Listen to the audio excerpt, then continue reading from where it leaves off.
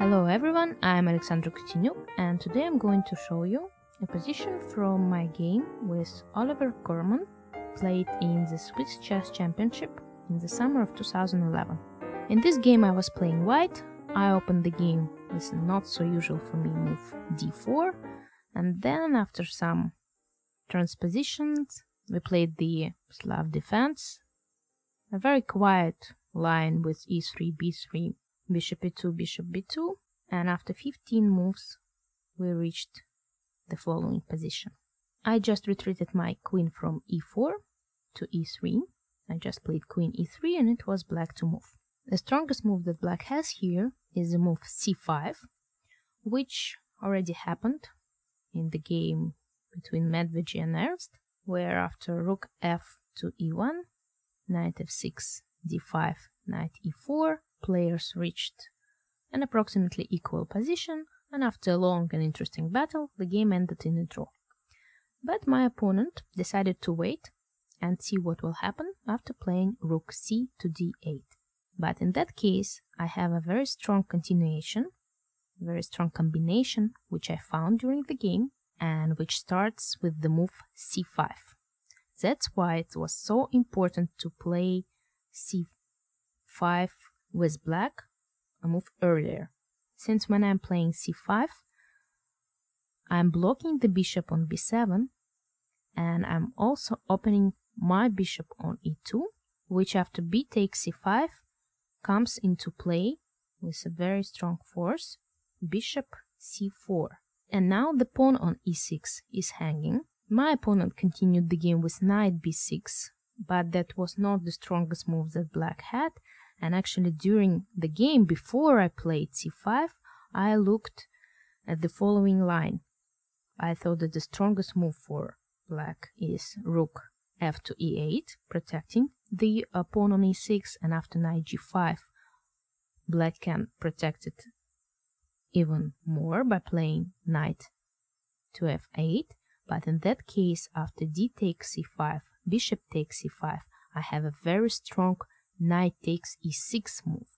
And despite the fact that black can take my queen on e3, bishop takes e3, I play here knight takes d8 check, king h8, since after knight e6 I will just take the knight on e6, bishop a6, bishop takes a6, and black cannot take my knight on e6 since I will play bishop c4, winning the queen back.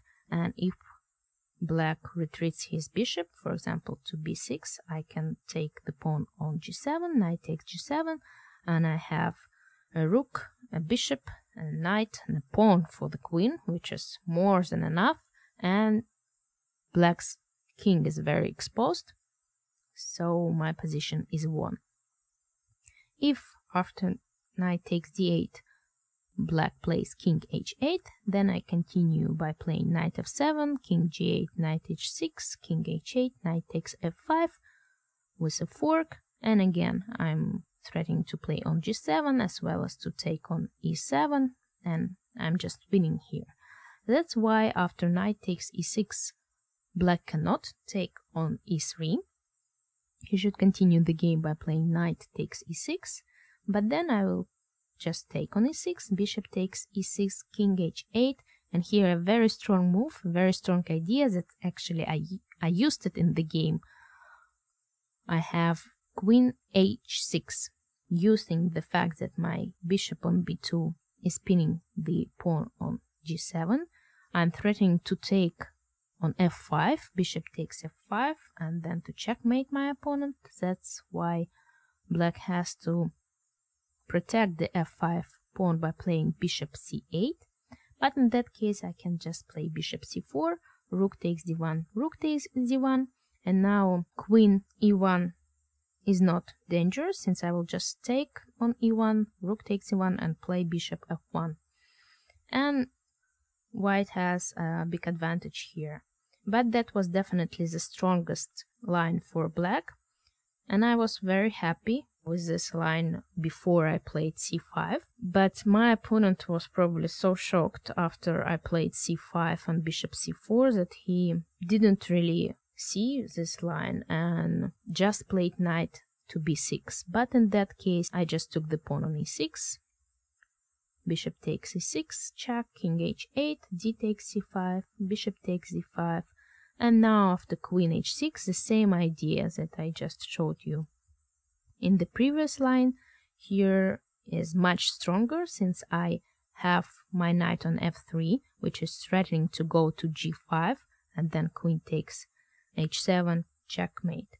And if black tries to close the a1 h8 diagonal by playing bishop to d4, I will just take this bishop on d4, knight takes d4, and after g takes h6, knight takes f5, check. I'm winning back the queen as well as checkmating my opponent in the very near future. So that's a very nice and actually classical breakthrough c5, which you really need to watch out when playing with black in the Slav defense, because the main problem that black has in the Slav defense is this white squared bishop. So as soon as black opens this bishop, he has a normal play. If white manages to block him from coming into the game, then white has an advantage. And in this game, black already weakened his king side and his pawn on e6 by playing f5 earlier. So he really needs to be careful about this a2 g8 diagonal and the pawn on e6, and definitely rook c2 d8 was just too slow. It let white finish the game with a very nice combination. Thanks for listening to me. That was Alexandra Kosteniuk.